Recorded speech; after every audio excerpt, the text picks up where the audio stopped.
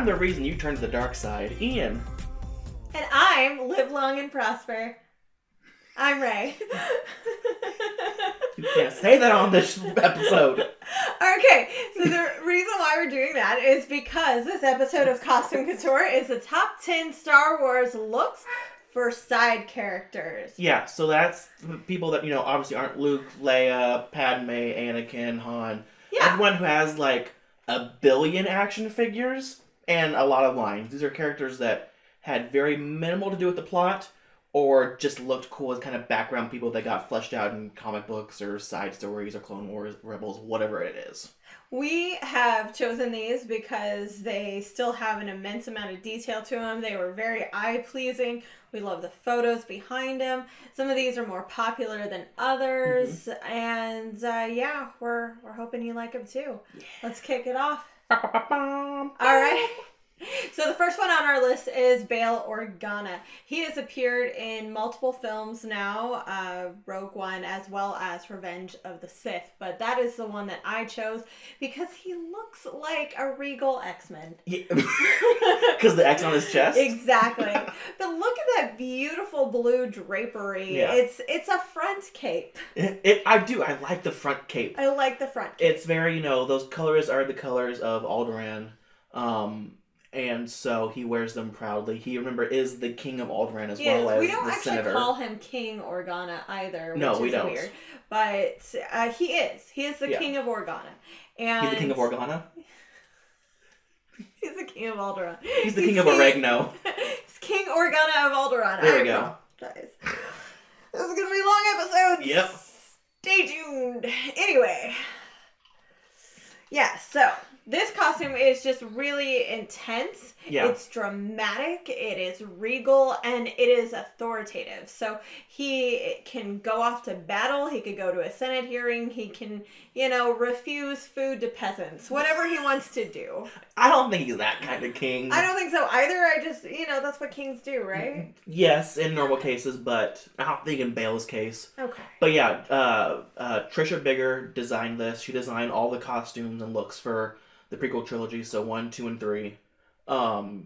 Yeah, this is great job. This is gorgeous. This is his Senate hearing look. Yes. He has a few of the looks throughout the film, but this I think is the one that stands out the most. Absolutely. My next pick was Admiral Holdo.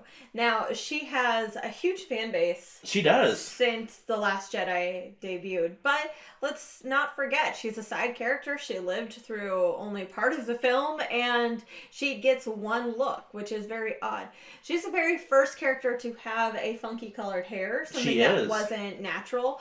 And in this world, we still don't know if that's just part of the birth or if that is an aesthetic choice. It's dyed. It is dyed. Imagine. Yeah. I imagine that was the case. But, we're operating in a world full of aliens and fantastical sci-fi creatures. So it's not out of the realm for me to think that, she was born that way. The outfit, if you didn't know, it was a beautiful draped gray dress. Not lavender, not purple. It's not. It's definitely gray. Annie Leibovitz did that when she was photoshopping people. It's not purple. It's not purple. Her hair is purple. She has this beautiful halo kind of headband that rests in the back. Yes. It is very symbolic of her sacrifice later on. It's kind of cool how they added that in. Michael Kaplan did the outfits for both Force Awakens and Last Jedi. Yes. I especially love her Wonder Woman bracers. Her ka-ching, ka-ching. They are very Wonder Woman. They're very beautiful. I say that with as much respect as possible because we all want to be Wonder Woman. Yes. So I imagine that this is another outfit that is authoritative. It's aggressive, but it's also very demure and regal. Yep. So she had space jewelry, which is fun fact. I think that Carrie Fisher wanted a lot of the ladies to have was space jewelry, and she kind of demanded it, and they're like, "Yep, we'll give everyone space jewelry." Everyone gets space jewelry. It was a great costume. I loved it. It's super. It's simple. It's very simple. It's not embroidered anywhere. It's just a simple kind of draped fabric, but it's worn well. It's I've seen lots of cosplayers now start doing Holdo because of it. Yes. Our friend Luna Flair debuted her Holdo at Planet Comic-Con, which was stunning. There's quite a few Holdos out there. Farasha has a really great one. So go look up Luna, go look up Farasha, give them some love. They're amazing. Next is Mon Mothma. Again, she's another female character who has a... She was the only other female that had lions in the original trilogy. It's true. It's pretty sad, but it's true. And I did choose the version of her from the original trilogy. From Return of the Jedi, yeah. The design was by Aggie Gerard Rogers, and it, again, the women wear very draped. Everybody wears draped. They do. Outfits. Like, boom, it's the tablecloth. You're good to go. But this looks very similar to Leia's celebration dress as far as making. The make of it is, it has the same flow to it with the sleeves, with the gown. It's just in a different fabric. And I especially loved the silver rope. It reminded me of Greek. Yeah, kind of like a Greek kind of... Exactly. I don't know I know what you're talking about. I just can't think of what they're called. But they're yes, robes. They're Greek robes. Very Greek. And also she does appear also in Revenge of the Sith, and she does appear in Rogue One as well. Same with Bail. You know, her costume in Revenge of the Sith is a little more detail orientated, but it still keeps the design of the colors and the silver and everything. Yeah, this dress, while it is very plain, the only thing that really makes it stand out is the jewelry itself. It tells you that she's not there to be looked at. She's there for you to take her seriously. Yeah, she's there because, you know, it basically is like, here's my credentials. Right. I mean, walk through the door, bing, bing, bong, hello. Here's your orders. Yes. All right, next off is Zam Wesell, who is a bounty hunter from episode 2. And she is the only other female besides Captain Phasma to be a bad guy and have something to do with the plot. That's pretty intense when you think about it. And that's from episode 2. Right. Like, how sad is that? If you look at it, there were some redeeming qualities in the prequels, and the fact that Lucas really tried to incorporate a few more women, since that was the #1 criticism from the original trilogy, is...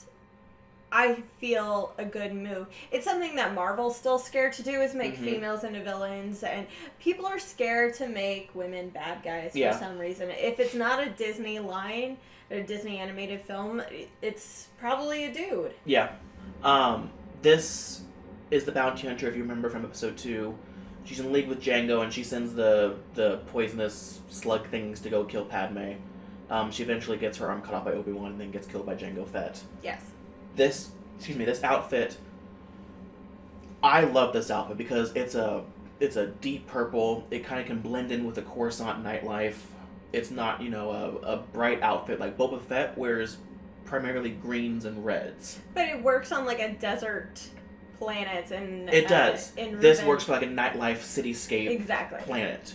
I like that she has a helmet and she has a veil too, because you don't. You know, in the beginning, Obi-Wan and Anakin don't know if it's... They automatically assume it's a guy. Yeah. Because she has her veil up for most of their pursuit. And they find out, oh no, women can be bounty hunters too, guys. Oh no! This is a really cool outfit. Yeah. And the more I look at it, the more I want to cosplay it. I love the purple leather work on it. I love the patchwork butt skirt. That's what it is. It doesn't go all the way around. It's a booty skirt. It's a bunch of patches, and they're sewn together. It looks so cool. She has a bunch of armor on her boots her shins and on her gloves, arms. Yeah. And she has these 2 tubes that, because I know a lot about the character because I'm a geek. Look. And those help her breathe because she's an alien species as well. So she's just a cool character. I liked it. I kind of am sad they killed her off so soon, but she was interesting. I liked her. Agreed. Next is one of my favorite Jedi, Aayla Secura. She is also designed by Trisha Bigger. This was originally a expanded universe character that came into the fold very late in the game, in post-production even. Yeah. She was played by Amy Allen, who was a visual effects supervisor, I think, at ILM. She worked for ILM, I'm pretty sure. That's really cool. And so, like, hey, you want to be this character for, 3 scenes and paint you blue and give you a headpiece? And she gained a huge following after that. Yeah, absolutely. Now she is in the Clone Wars TV show. She, of course, gets killed off in episode 3. But she had a few episodes in the Clone Wars and various comic adaptations. She's a Twi'lek, which is the first kind of Twi'lek Jedi we've seen. Also, the very first Twi'lek on our list, hint, hint, wink, wink. Yes. Mostly Twi'lek women are very oppressed in their culture, and they're, sold off to slavery or dancers or whatever. You don't see them as Jedi. become Jedi. And there's even a dress in one of the comic books. A little boy says, "You can't be a Jedi. You're a female in a Twi'lek." And she's like, "Bitch, hold my lightsaber." I'll cut you. I'll cut you. But she's blue. She's beautiful. I like that it's not a traditional Jedi robe. No, it's very much not. with her culture and mixed in with, Jedi. Honestly, I feel like that's something important that they don't touch on very much is, we see a lot of human Jedi and they embrace the robes right away. They kind of disregard some of their other human culture, whereas here, she is definitely Twi'lek first, Jedi second. Yeah. And that I appreciate that because you're obviously your race, your species longer than you are part of this religion. Yes. That's the same, to say for Shakti and Ahsoka Tano and Barriss and Luminara, all these great, alien creatures and alien... Mostly women have these beautiful outfits that very much represent kind of their culture as well. Yes. Next up is Mas Ameda. You don't really remember him. He's got a ton of detail on him, He's the man. He's the blue guy with the horns who is Palpatine's aide in episode 2 and 3, and then he's Chancellor Valorum's aide in episode 1. See, now you remember him, but it just, the name doesn't stick. Yeah, you're just like, who? Exactly. I don't think, he's never even really named in the movies. He's named in the Clone Wars, and that's it. But he looks foreboding. Absolutely insane. Like that is a creature that will haunt my dreams. Yeah. Who has top horns and bottom horns? Bottom floppy horns. Right. Bottom horns are floppy, top horns pointy. Yeah, exactly. But his costume in episode 3 we picked because he has a really gorgeous kind of tan leather piece. Saddle. Yeah, right? And I say that with the utmost respect because that looks pretty cool. He's a very regal. He's, Palpatine's aide. Embroidery, too. Yeah. It's one of those things where a lot of these background characters actually have a lot of detail in their costumes that are sadly overlooked because they get 3 seconds of screen time. Yeah. Which sucks. But, we have all these, statues and toys and whatever. But this guy... Say what you want about the prequels. But the costumes Trisha Bigger went all in. Which, speaking of which, we'll be doing a prequel something eventually soon. So, watch out for that. Mm-hmm. But this one, he, has more darker colors than, I think, the previous movies as well. He has more of a flowy kind of cape robe. Yeah. He's Palpatine's aide. He knows what's going on with Palpatine. He knows what's going on. Right. He's one of the very few. Nobody really knows the whole plan. No one. He does. And he knows bits and pieces of what will be, the Empire. But he was cool. I liked him. Absolutely. So. Next up. Greedo. If you are not familiar with Greedo, he is... a Rodian. And he's the man who... unfortunately faced off against Han Solo in episode 4. If you have seen the originals, he didn't even get a shot off. No, Han shot first. Han shot only. I always shoot first. I try. So does it work out for you? Most of the time. Okay, good. Most of the time. Proud of you. Yeah, thank you.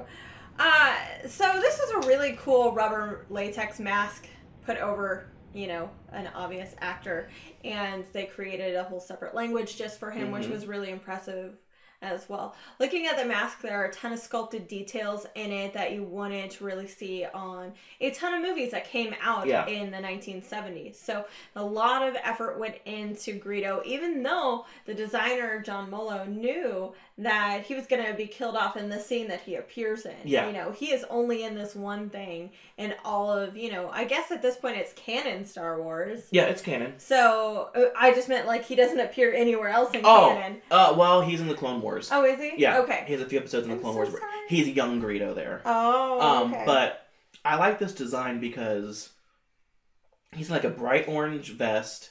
He's in a light kind of blue jumpsuit, flight suit. He's supposed to be a bounty hunter, which I kind of think people kind of want to blend in. He's just a construction worker. Well, look at his face. He's already a sore thumb in most of the galaxy. He is. It's not There's lots of Rodians, though, on Tatooine, which is where he's at. But, yeah, you go to... But not in this cantina. He's the only one in this cantina. There's maybe one more, and that's it. So he sticks out already there. I also like this design because, the black eyes. This kind of reminds me of what George's Envision was for, his take on the little green men from Mars. I think that's a good idea. Between this and Yoda, absolutely. This, Yoda, and then the Cantina band members is all kind of how he envisioned the stereotypical men from Mars. I like that a lot. I like that he has kind of elf pointy ears. It's kind of weird. He's like 2 ears. Back to Yoda. Yeah. He does. Well, he has like these rounded antennae ears, and then he has elf-like Spock ears kind of on the side. I mean, Spock has bigger ears than normal elves, and this is more Spock related. So. It is. But yeah, he's a great character. I like Rhodians. They're very cool, and so yeah, he's very alien and grotesque, and he is. I like him. Next up is Boba Fett, also originally designed by John Mollo in Empire Strikes Back. Now, do not give us hate on putting him in here because they're like, oh, Boba Fett's a main character. He is not. Bitch, where? He is not. He appears in like a scene and a half in Empire. He has an action scene kind of in Return, and then he's swallowed by a toothy sand vagina. So you cannot tell me in that scenario he's a hero, he's a main character.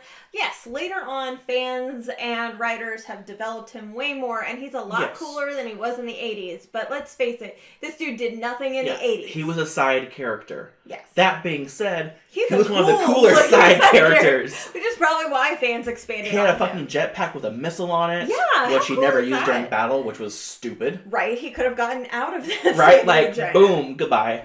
He has a bunch of wrist rockets, flamethrowers, guns, pistols, a little capelet thing. He has Wookiee braids that he's killed. He has a bunch of stuff. And the Mandalorian armor has always been one of my favorite sets of armor because I feel like it is the most practical and also protective. Yes. Like, when I look at the Stormtroopers, you obviously can't get around. You have limited sight and limited mobility. That is probably... So they miss everything when they... It's probably why they're just not that great of an army. They're better as a massive... force, whereas these bounty hunters, especially the Mandalorians, can get around a lot better. And I feel like they mixed they made both practical and aesthetic work. Yes. I mean, I think that we always have an air of mystery to characters that wear helmets. Yes. I mean, you know... And Boba definitely has the mystery. He does. Him, Captain Phasma, all these characters that wear helmets throughout the whole entire, duration of their films. We're like, we want to learn more about them. We want to know what they look like. What's their backstory? And the best we got was, 5-year-old Boba Fett. And he was like 10. What? Okay, I'm sorry. I don't judge age on kids well. 5-year-old Boba Fett. I've never had that one pilots of those. the slave one. Whatever.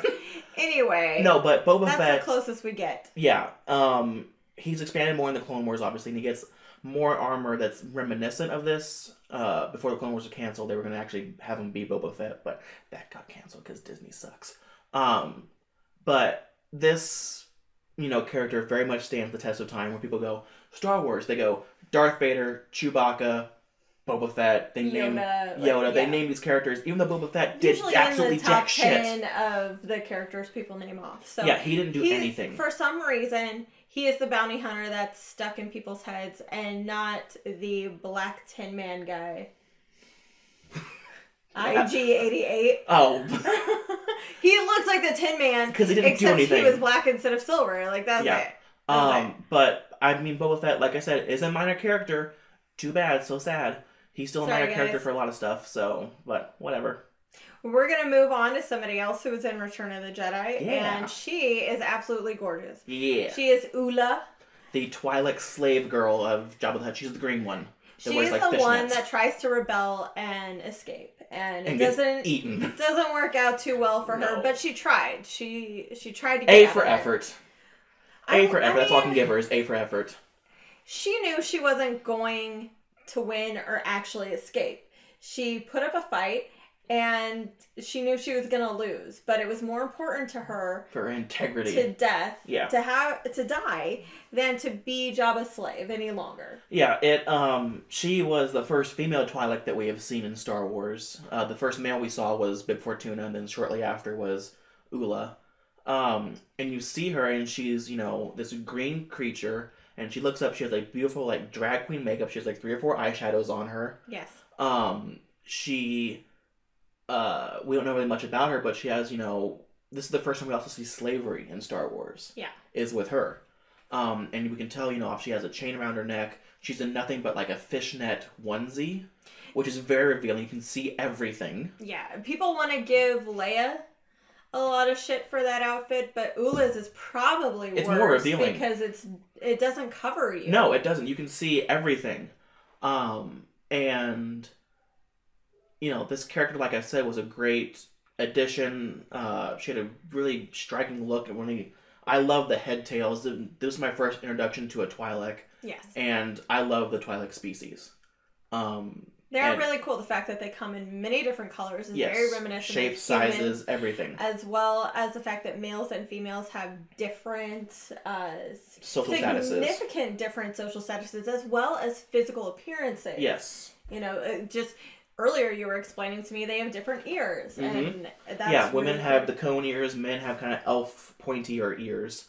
It's crazy. And fun fact for the actress who played her, Femi Taylor, she came back in the 90s to reprise this role, wore the same costume from the 80s. She could fit into it to do additional scenes for the special edition and all that good stuff. So, one, kudos to her. Secondly, this is a character that has actually expanded a lot. They have now busts of this character. They have figures. They have maquettes of a character that maybe had altogether 5 minutes of screen time. I appreciate the fact that this character was not really supposed to be heroic or likable. She was just supposed to, show in the couple minutes of screen time that she had a personality to go along with the dancing and the slavery. Yeah. And people have just flocked to her. They're like, no, that is heroic. Yeah, that's a cool character, so we like her. And finally, this is our last person.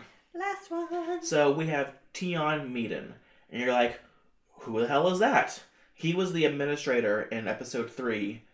He has 30 seconds of screen time, maybe. Yeah. So less than a lot of these characters we've had on this list so far. He looks like a regal version of Deadman, Boston Brand from DC. I can see that. He wears a red outfit just like Boston Brand does. He is white with reddish eyes. Just reddish, circles around the eyes, and then blacked out eyes completely. So he looks to me more like Boston Brand than too many other things that I've seen. He's like I said, he's the administrator who greets Obi-Wan Kenobi on Utapau and says, Grievous is here, help us. And that's all we see of him. That's it. The end. His species, though, is so cool. They have these ridges that are down the face that actually George Lucas added, because he goes, originally they didn't have that. They had their original sculpt, but the no ridges. And he goes, let me just try this. And then that's how you got the lines. Yes. It makes them incredibly different from other creatures. If you look at just the way humans are made, we are very rarely symmetrical like that. And that creates a mathematical portion in his creation, which, if you think about, is very cool. Yes. And I love his costume. Trisha Bigger, again, did this costume. For a character that had 30 seconds of screen time, he has a beautiful costume. He has a high collar that goes up to the tip of his ears. It doesn't flare out like most collars do. No, it comes in. It's pressed against the face. It's very flush against his cheeks and the back of his head. It makes his face seem slimmer almost. It's kind of like it's kind of like contour. I imagine him, even though I'm just staring at a picture and I'm not standing next to the man, I imagine him hovering over me. Like he would be 7 or 8 foot tall. Yes, he's taller than Obi-Wan Kenobi, and he has a cane. He's about 6.5 feet tall, I think. He's really tall. He's very amber-colored nails. Yes. He's very regal. You can tell he has a purpose on this planet, and he has a purpose in society. It's a red. It's very slimming, too. It's not like a one-piece thing. It kind of just a tube of red that has these almost, I guess, triangle slits that have silver medallion pieces on them. Yeah. And he has a great black belt. He's definitely more decorative than he is functional. Yes. But it's because he has some sort of hierarchy. Yes. And the sleeves also are kind of a textured as well. The whole costume is really pretty. It is. And so that's why I'm like, he's kind of cool. And he has 30 seconds of screen time, but he has an impact on things. So he does. He's an action figure. Well, that finishes up our list of the top 10 favorites, Star Wars characters, the looks of all of our side characters and, minor characters. What are some costumes that you really liked from Star Wars? Be sure to comment below. There are 3 Jedi I wanted to put on here, but I didn't have time to. I wanted to put Shakti on there, but I couldn't. There was a few other people that I'm like, I don't want to put you on there, Yeah. but I couldn't do it. We could probably do a part 2 in a little while, so give us some ideas. We'll definitely add them to it. Want to see another episode of Costume Couture? You're always welcome to put ideas in the comments as well. Yes, so we encourage interaction. We want to talk to you guys. be sure to like, share, and subscribe always. Yes, and don't forget we have a Patreon as well. We'll link that down below. So until next time, guys, may the force be with you. No, no! You put your vagina symbol away. You're doing it too! Oh, damn it! Oh! No. I'm so ashamed now. That's what dirty feels like. Like that's new to you. Whoa.